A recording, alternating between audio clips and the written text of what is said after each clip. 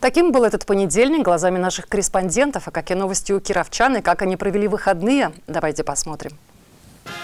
В огород съездили, посмотрели, как там теплицы стоят. Сжигали масленицу, да, Лизашка? Я люблю, ну, конечно же, пекли. Гуляли, ходили на площадь. Ели шашлыки. Я встречался с друзьями, делами домашними. Уроки делали. Выходные провел на даче. Погода была чудная, то есть выходные прошли хорошо. Мы больше блинчики кушали с детьми, конечно. Концерт смотрели, играли, баловались, дурели. Отдых пока еще, снежок остался, лыжи, санки, коньки, вот все в таком духе.